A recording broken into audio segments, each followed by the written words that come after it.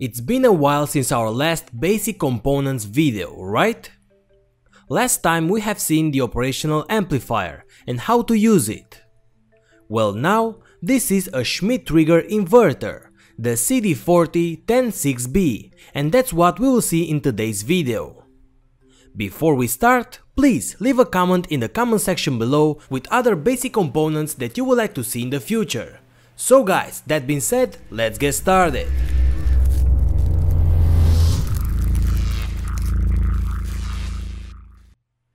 This video is sponsored by JLC PCB. If you want professional made PCBs for a very low price, you should try their services.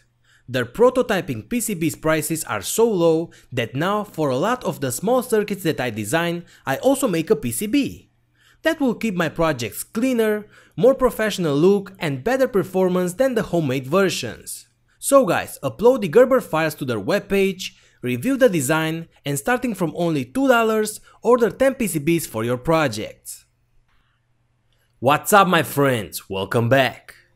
In the last video we have seen that we could use an operational amplifier to compare signals and give a high or a low output depending on which input is higher than the other one. Well, the Schmitt Trigger is used for kind of the same purpose but with something extra. For that, let's see first the comparator configuration of the amplifier. If you remember, we have two inputs and one output.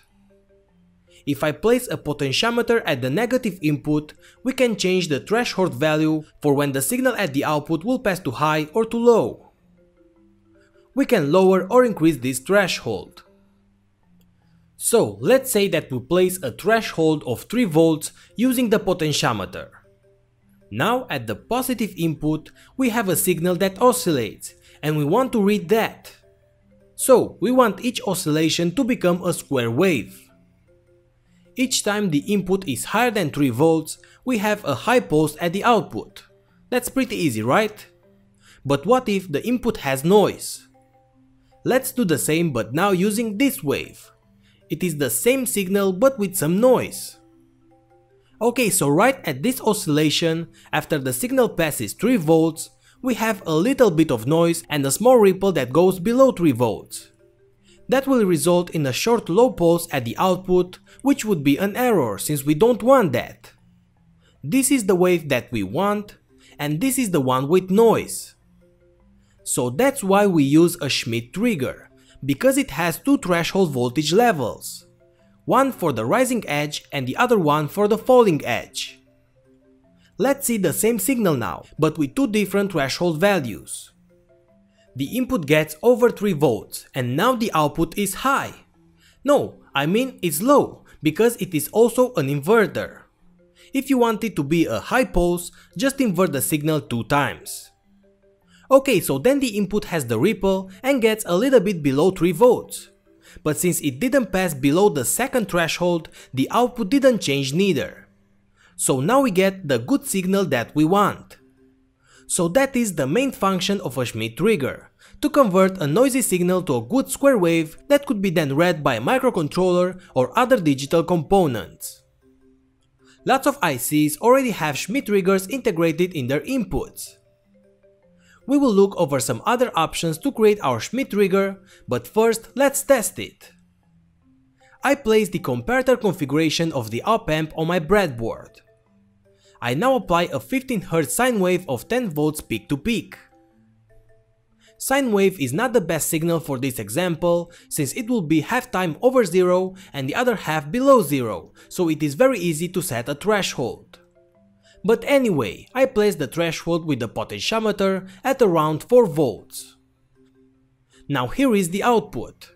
Each time the sine wave is above 4 volts, I have a high square pulse.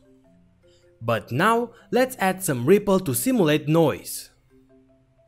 I increase the level of the noise and there you have it. Now I have another small pulse. If I get the ripple even bigger, I get more and more error pulses, and if you would want to count them, you will get a wrong amount.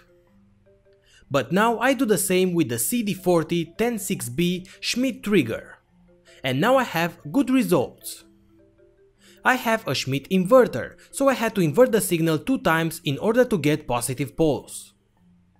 As you can see, now with even bigger ripples, I still have a good wave.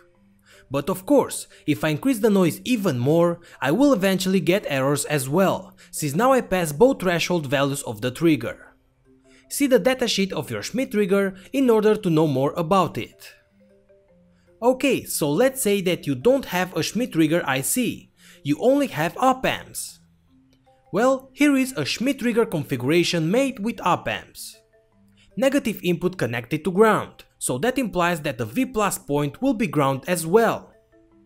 So we have these two equations. The current that passes R1 is the same that passes R2, since V+ is 0.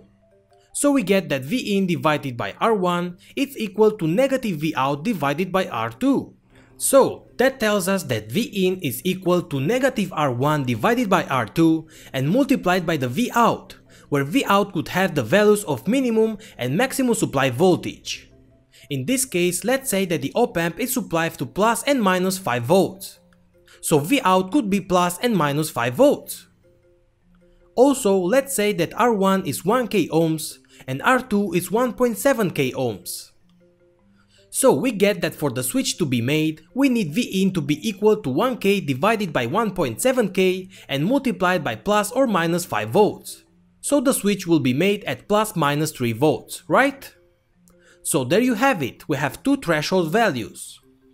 When the input is rising from negative 5 volts to positive 5 volts, when we reach positive 3 volts, the output will be high. But on the falling edge, when we get from positive 5 volts to negative, when we reach minus 3 volts, the output will be low. And here is why the icon of a Schmitt trigger are these two threshold values. Okay, so what if we want different threshold values? Let's say that we want positive 3.5 volts and positive 2 volts. For that, we will use this configuration with 3 resistors. Here we have the equations for the rising and falling threshold values, and let's say that we supply the OpAmp with 5 volts. When Vout is ground, we actually have R3 and R2 connected to ground, so there is a parallel of those two resistors. So we get a voltage divider like this. So let's say that the resistor values are R1 equal to 6.8k and R2 and R3 are equal to 10k. So we get the falling edge threshold of 2.1 volts. And when Vout is high, so 5 volts, we get this equation. So with the same resistor values, we get a threshold voltage of 3.5 volts for the rising edge. So there you have it. The rising value is 3.5 volts and the falling threshold value is 2.1 volts. And we've got our Schmitt trigger made with OpAmps. Fine-tuning the resistor values, you could set the threshold. Below you have links for my webpage for more examples and options on how to make a Schmitt trigger also using BJT transistors and resistors. I hope you enjoyed this tutorial and that you have learned something new. Make sure to hit the subscribe button and the notification bell in order to see future videos. And also click the like button like crazy and share this video with your friends. Remember, if you consider helping my project, check my Patreon page as well. Thanks again and see you later, guys.